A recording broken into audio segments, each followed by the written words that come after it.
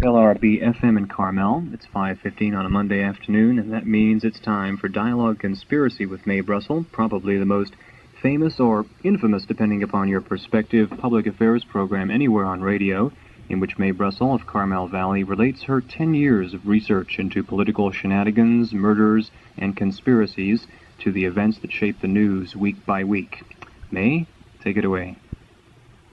This is Dialogue Conspiracy, a perspective of events which directly affect world affairs. Your host, research specialist Mae Brussell.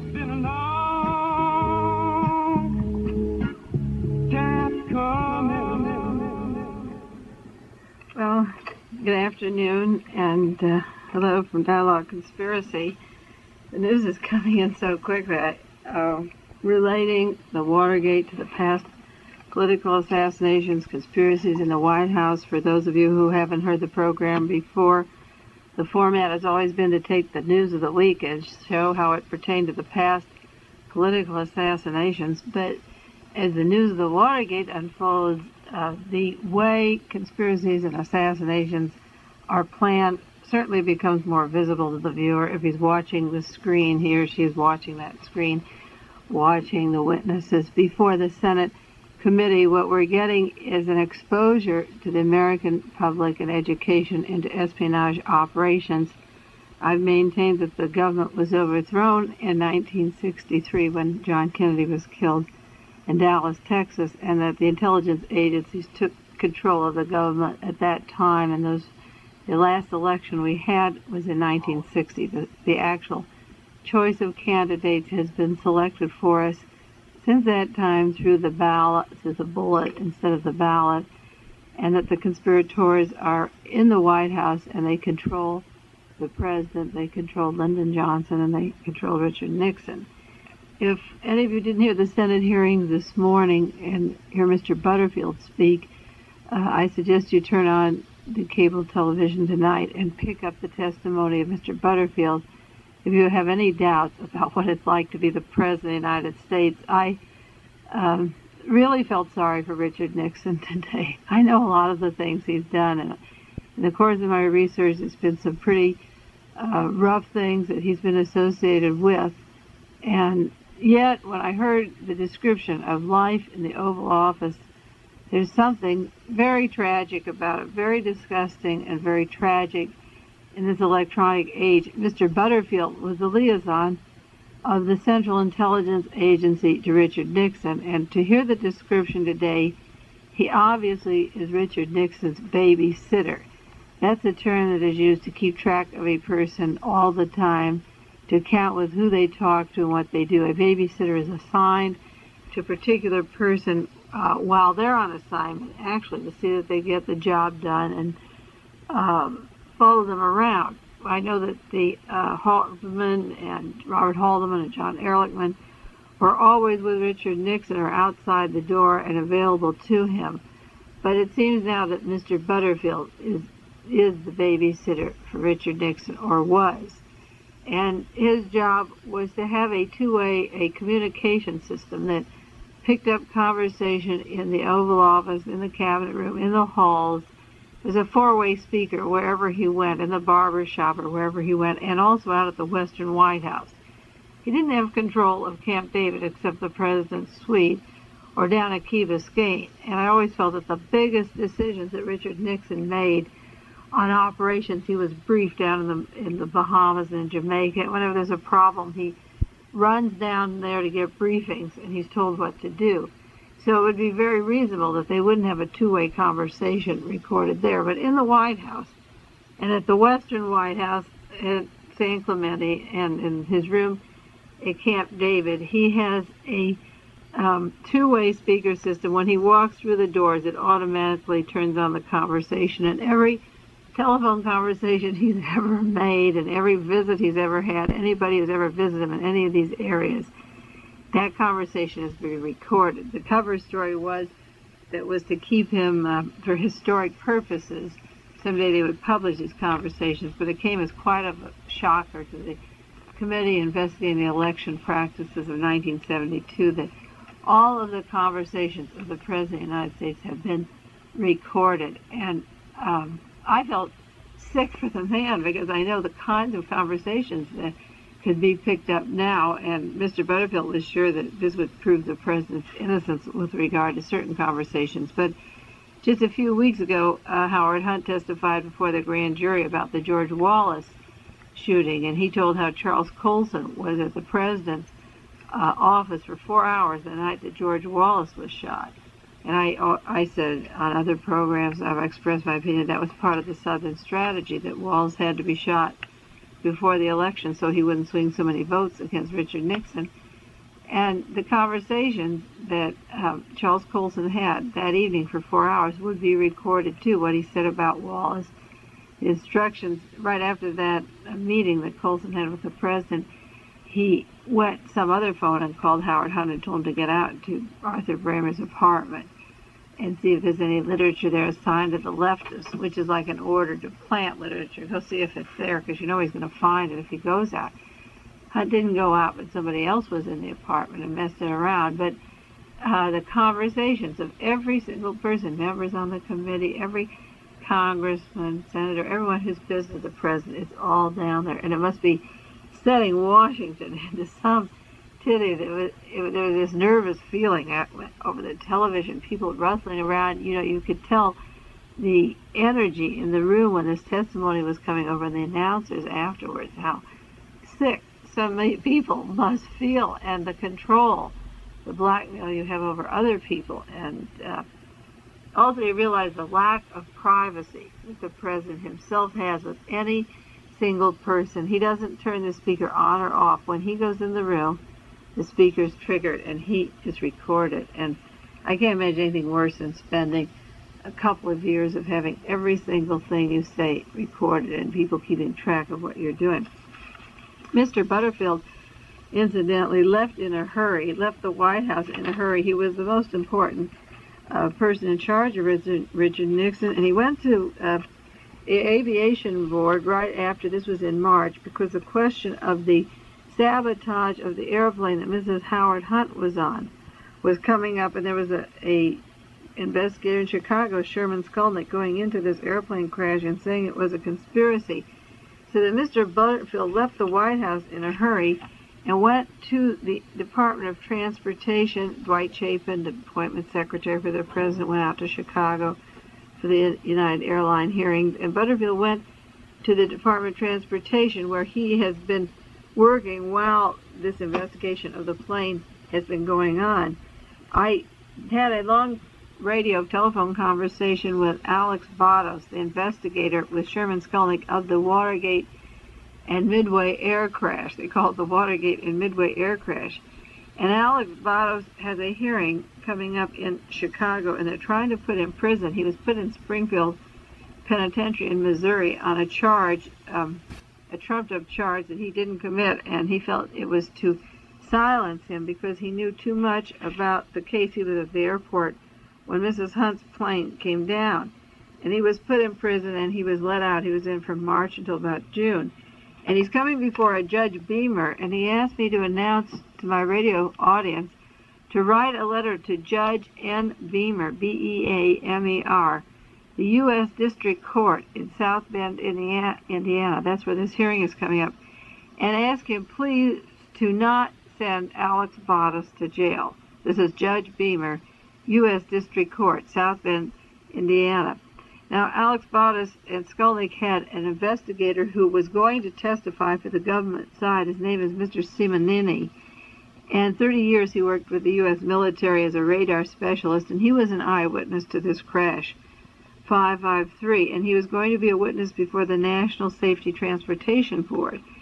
But when he met Chairman Skolnick and heard the other side of the crash and all the evidence, he changed his story and decided that he would go with the investigators and that something was very wrong with this plane he felt was sabotage. Well, Mr. Simonini's home was broken down last week, and the door was broken down on one of these forced drug raids, and a gun was held to his daughter's head, and 2 sons were taken away from his home. He lives in Texas, but he was at the airport when this plane went down. They took his sons from Texas and put them in a Tucson jail. They're in Tucson, Arizona, 2 of his teenage sons. And jailmate of one of the sons hung himself this week, and was dead, and he's terrified that his son won't live, the other son won't live. His family has been threatened. As I say, the daughter had the pistol to her head, and Mr. Simonetti is testifying for Alex Bados and testifying to the fact that there was sabotage on this plane. But in the meantime, he's having a hard time, and his family is harassed, and the two sons are in jail.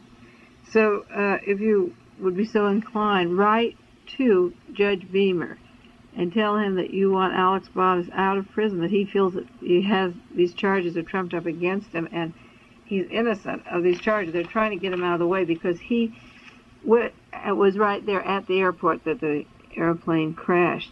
Now, one of the reasons Alex Bados revealed that he wanted to be out of prison, out of Springfield, he felt the federal government was getting him, and he gave a reason. He said because his code name used to be Bates, B-A-T-E-S, and that he worked with Howard Hunt at the time of the Bay of Pigs. He was a senior recruiter for the Bay of Pigs. This is the first time I've heard this information about Bados, but he's desperate now because they're going to take him off to prison. And he said that he worked with Howard Hunt, and he knew the way this operation worked, and he knew about Hunt, and he knew about Hunt's wife. The husband and wife team of being agents, Sherman Skolnick had said that they weren't married. They were both husband and wife agents, and I didn't know where he got that information, but obviously he got it from Bados, who worked with Hunt at the time of the Bay of Pigs, and I guess in other operations. There's 3 articles in the San Francisco Examiner this last week on that airplane crash that got a lot of coverage. It talked about the tape's last messages on the airplane and gaps in the information coming in. And the lead article asked, was this plane sabotaged because they were going to blackmail Richard Nixon with information that Mrs. Hunt was on the plane? One of the articles in the San Francisco Examiner said, had to die to save Nixon. And it goes about the theory that Mrs. Hunt had to die because she was going to blackmail Richard Nixon. But there's 2 interesting points about that plane crash. For those of you, I'm sure most of you know who Mrs. Hunt is. Her husband is a defendant in the Watergate case, and he's already in prison for charges of conspiracy and entering the Democratic headquarters. And Mrs. Hunt was a conduit of money for these men to buy clemency, for them to keep quiet and plead guilty, the other men that are in jail. And they'd be out in a year. And she was carrying money around. And Sherman Skolnick claims that she was taking a lot of money, over $2 million, to Costa Rica, and from there she would blackmail Richard Nixon and get money for her husband. One of the men on the airplane was a Mr. Metcalf, and he was a cutout, which is an espionage agent who later is eliminated himself, who's killed. And he was called the Hitman. He got on the airplane, and he was a top narcotics official with the DALE program, the Drug Abuse Law Enforcement Program, who used the name Harold Metcalf. And he worked directly for Richard Nixon. He took a gun on this plane. He was given seat B-17, right near the stewardess, and the jump seat. And he was an overseas CIA parachute spy who had a jumpsuit at the time that the plane crashed. He was sitting at the back and got out. He didn't realize that parts of the plane were broken, and that this plane, he did get out, but he didn't realize what bad shape the plane was, with the altimeter and the data computer broken and circuit breakers broken. But he was prepared to jump. But there was an interesting thing in the information I had from Sherman Skolnick and in the article in the Examiner, because it claimed that he sat near the front of the plane where the food was served, and that these passengers had arsenic in their stomachs, several, including the pilot. And he mentions the position of this particular Metcalf to where the food was served. And the very last tape, one of the articles in the Examiner says the tape's last message, in the last seconds before the jet went down, was that the pilot was speaking. And the very last word that they could hear, the last intelligible words spoken in the cockpit of the doomed jet were, "I'm sorry." Now, the voice print hasn't been recognized who said, "I'm sorry." But if the hitman from the crime force from DALE, the narcotics program, and from the CIA is sitting in the front serving the food, and if the pilot got arsenic and he's going out from the effect of it, no matter whether it takes 5 seconds or a minute or whatever it is, if he in fact did have something to drink or eat on the plane, was it Metcalf or another passenger who was saying, "I'm sorry" to the pilot? Because the flight recorder, the tape message, shows no conversation before the plane crashed. The pilot was not alive. So I wonder who's saying, "I'm sorry." I haven't seen any of the articles, and I'll write to Sherman Scully, but considering the cast of characters and where they came from and what they were doing, it sounds like somebody knew that the pilot was going to have to be killed, and those were his last words. In Dialogue Conspiracy, we talk about a lot of plans, operations against the people in this country to take control.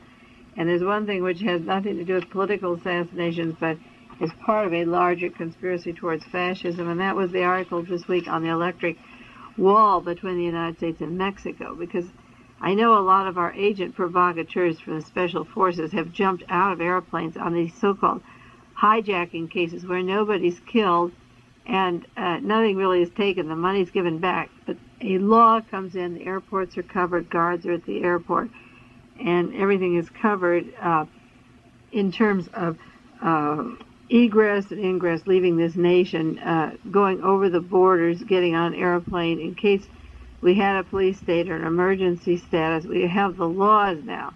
The provocateurs and the hijackers created the excuse for the laws and the marshals in every airport.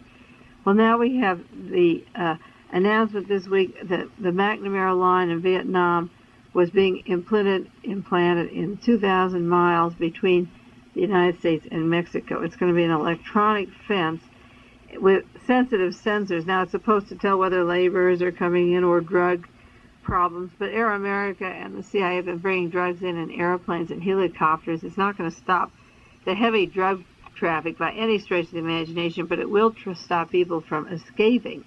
And we're supposed to have a 6-mile wide clearance between here and Canada of bush cut down, a place where you could see people fleeing or moving. And now between here and Mexico, there's a 2,000-mile border that's going to have an electric fence. I think it's very bad. I don't know what people can do about the congressmen who are taken by surprise, or say they would. They allow the money for these things. And there's usually a warning. These things aren't just built. They said it'll be up by mid-1974, and $1.5 million has been earmarked for this year for the fence.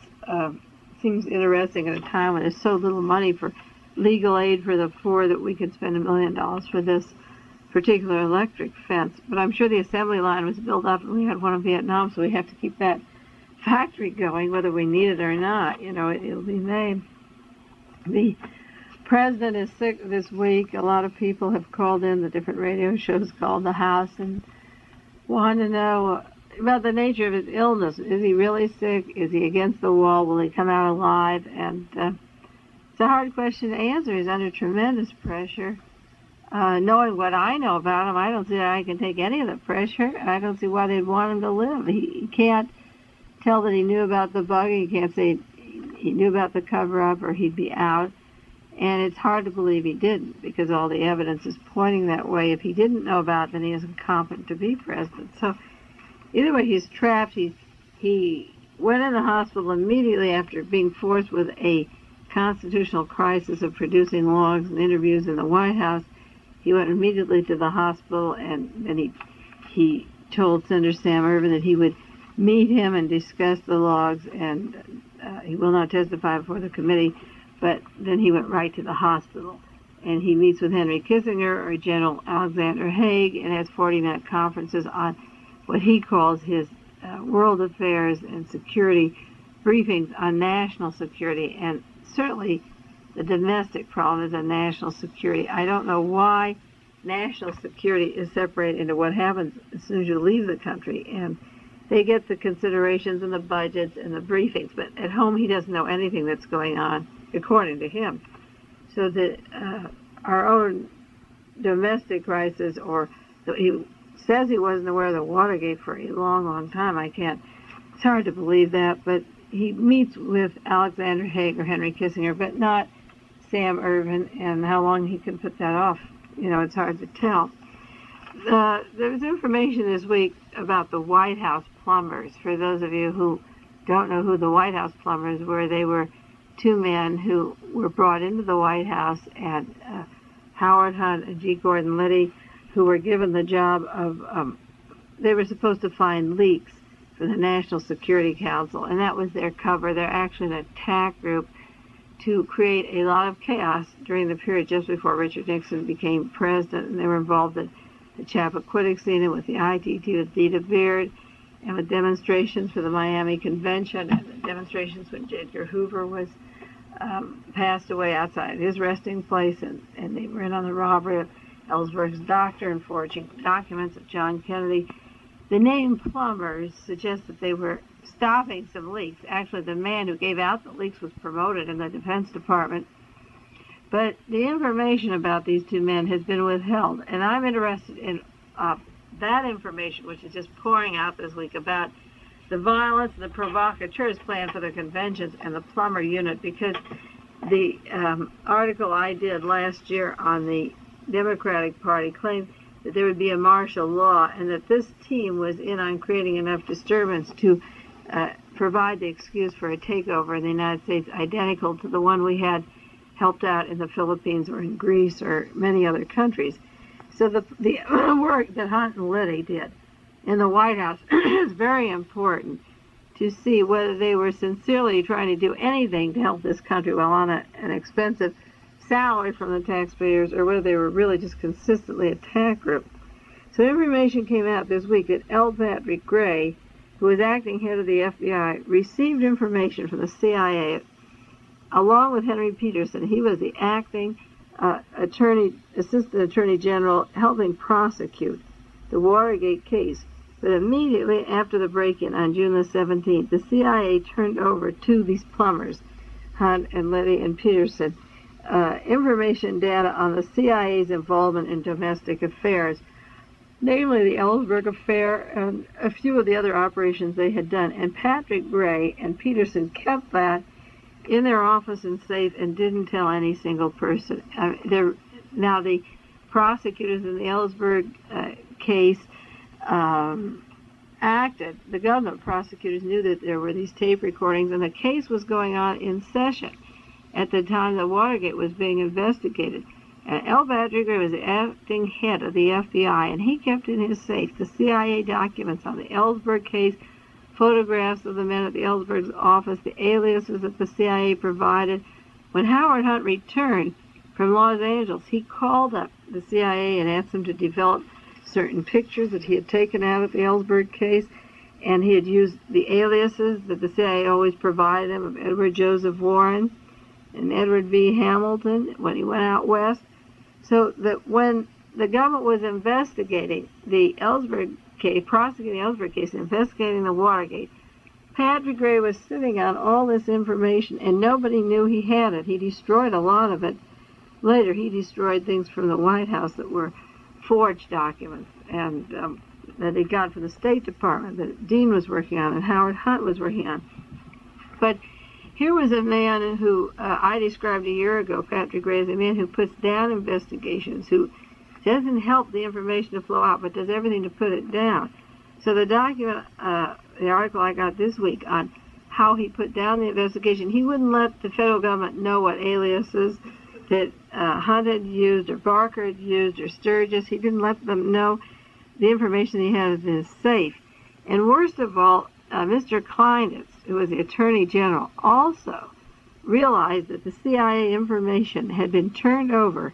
It had been turned to him. When the Watergate men were arrested, the CIA turned to Mr. Richard Kleinitz, the Attorney General, and gave them all the information on the Ellsberg case, on the Watergate case, on Dita Beard, the ITT, and the work of the Watergate men. And Mr. Kleinitz didn't deliver it to Mr. Peterson, the Assistant Attorney General, who was investigating and needing this information.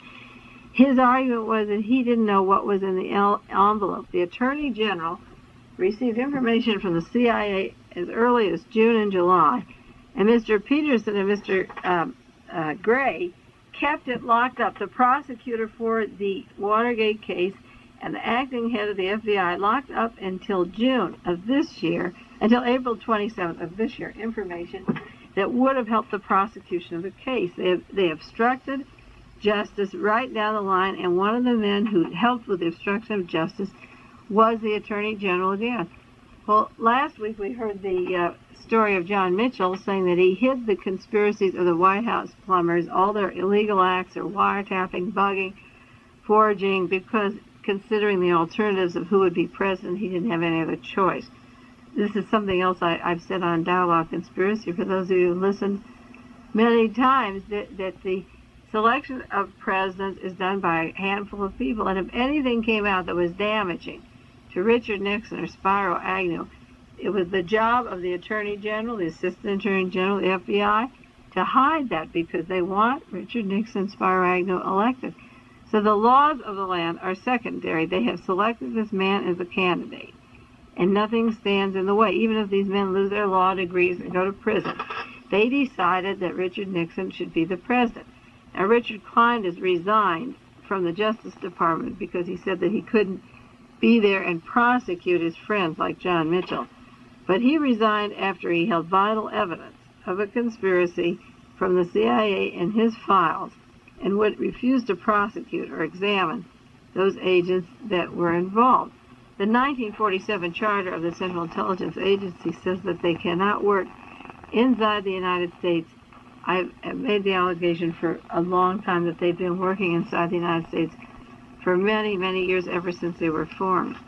There was an interesting article in Washington Post this week because Tom Charles Houston is the young man who ordered this intelligence agency in the United States that would surreptitiously enter a home, burglarize, wiretap, open mail, things that J. Edgar Hoover objected to because he said you'd lose your civil rights. Well, Tom Charles Houston was behind one of the congressional committees giving testimony this week, and he made memos on his interagency department. And at the time that Richard Helms was asked about domestic affairs in the United States, this was in February of '73, he said to the Congress under oath, "We were not involved because it seemed to me it was a clear violation of what our charter was." And then there's a memo of Tom Houston in July 1970 where he said Dick Helms was most cooperative and helpful and went along with the bugging plan. The CIA is exposed every day on the television. If you hear the hearings of Herbert Kallenbach today, he tells about money dropped off at certain places, put in envelopes that he didn't open. He didn't know who it was for. He could raise hundreds of thousands of dollars. He said he had safes in New York, but he didn't know where they were. He had $1.2 million cash in California, $350,000 with Mr. Haldeman. But he spoke about meeting with John Dean or Mr. Laswitz in a car by the airport. They would meet on the street by a hotel. They'd meet in a parkway. They would make telephone calls to each other. One would call from a phone and say, you go to another phone, and then the other one would call from there. They used code names on each other. They used safe houses.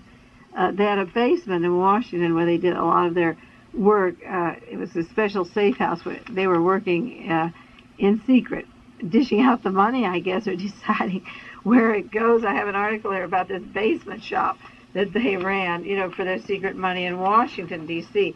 They were at the hotels and in the basements, and those are called safe houses. But the whole operation that Kallenbach gave today, the president's attorney, is that they needed money because the families were going to have high expenses with lawyers, and now that they were arrested at the Watergate Hotel, but they couldn't send the check like any other person would, like, here, Howard, you've been my friend a long time, here's $25,000. Everything was in $100 bills. They were all cash. They were all set from what they said was 1968 money, which is a tall story, I imagine, and then set to separate bank accounts and pulled out to serve certain needs. And they used code names. He went over the code names again of all the different people, and the safe houses, the parkways, the sterile phone numbers, and their cameras. And they had cameras in tobacco pouches and chapstick for their lips, wherever they could take pictures of people and around the corners. And so now Richard Helms is being called back because 4 or 5 times now the CIA has been caught working inside the United States, which they're not supposed to do. And they hope that this thing will die down and that people won't toughen up again, that they'll just forget about it. But they're into every single one of these Watergate operations. And At the time when I did the article on the realist a year ago, I said that the CIA funded the operation, was behind the whole affair. They keep denying it. I don't know what. I think that if the interagency group that was formed is still in existence, which it seems to be, they could prosecute Richard Helms. They're talking about prosecuting Richard Helms for perjury and lying about the use of the UCLA in domestic affairs. There was another interesting article in the New York Times this week on the ITT, because when we talk about broad conspiracies, how you pay people to shoot Robert Kennedy, a guard from Lockheed who comes on, how does he get paid? What's the chain of the command? Who gives the orders? In my research, I feel that the National Security Council has a body of 40 men who sit and decide who lives and who dies and what countries will be overthrown, including the United States. And this National Security Council gets orders from large corporations or conglomerates, such as Howard Hughes and the ITT. And there's a very interesting article this week. There's a new book out in book reviews on ITT being a Nazi corporation that was formed during World War II, making planes for Hitler and bombing Americans, and then being paid by the Americans when they lost their airplane factory and settling down in Jamaica in the West Indies.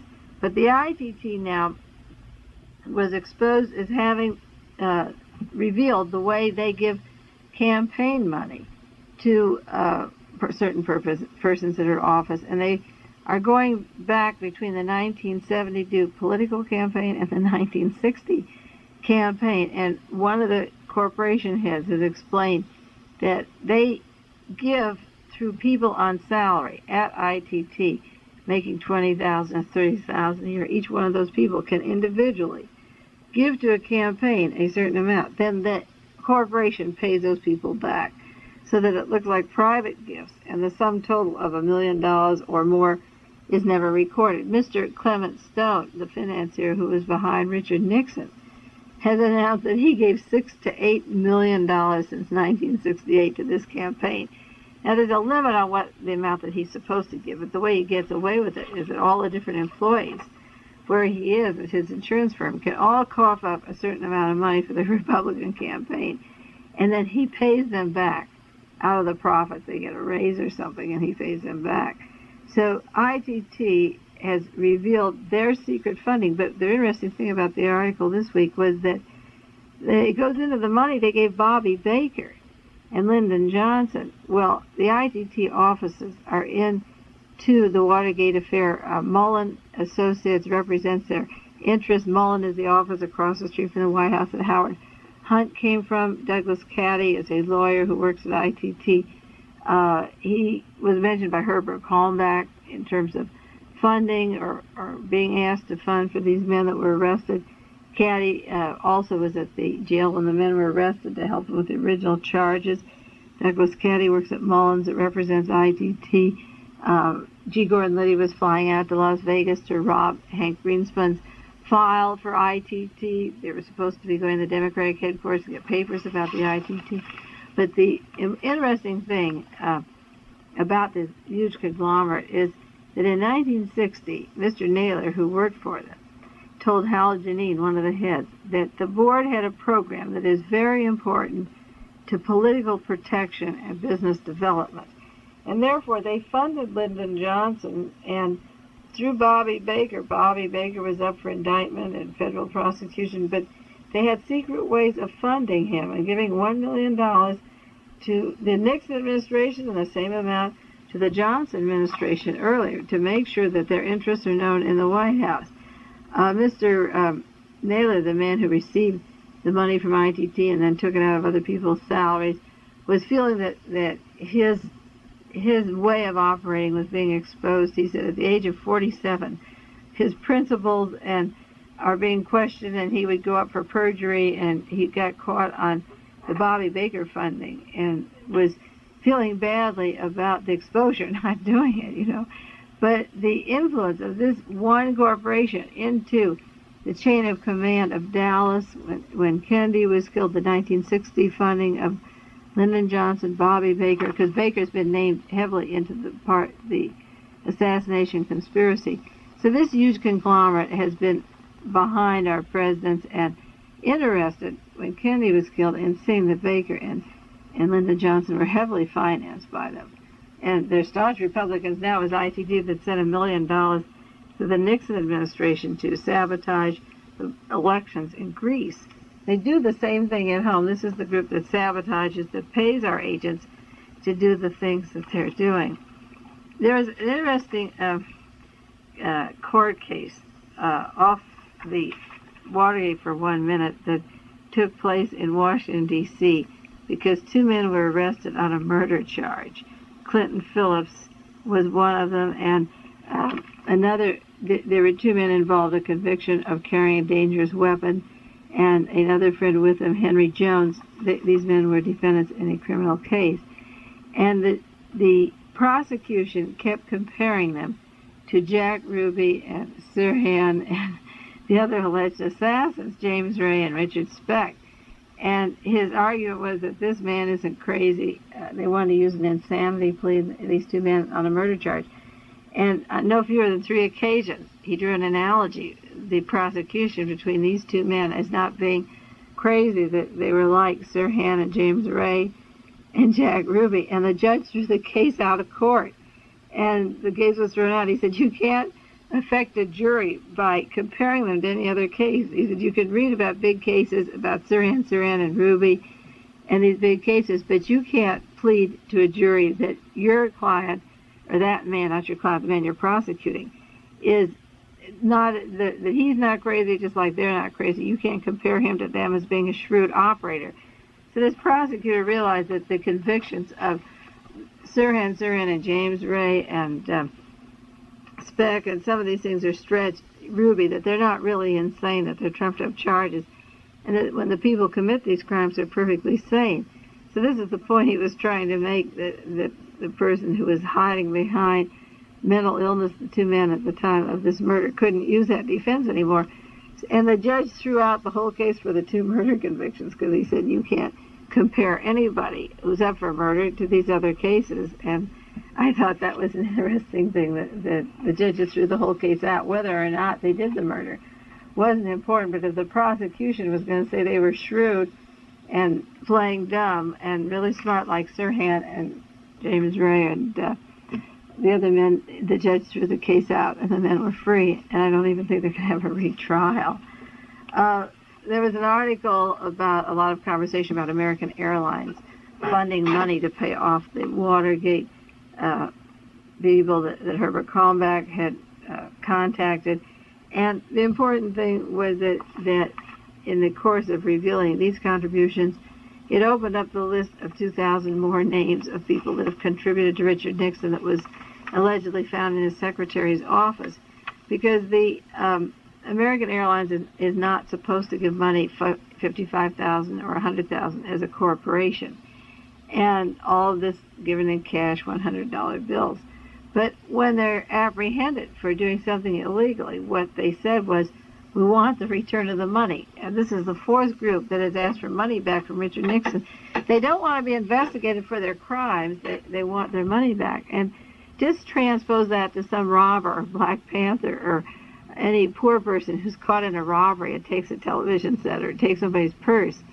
And the police catch up with them, the law enforcement, and say, oh, you've got this television, you stole it from your neighbor down the street, or the money.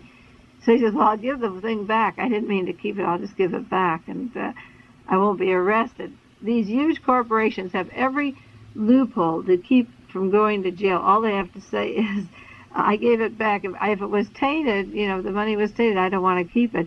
So they're giving money back that went to the committee to re-elect the president and hoping that they'll get off. I think there's an injustice in getting away with this kind of thing. Down in Houston, Texas, where they're investigating that $700,000, all in cash, that was mixed in with the Mexican money.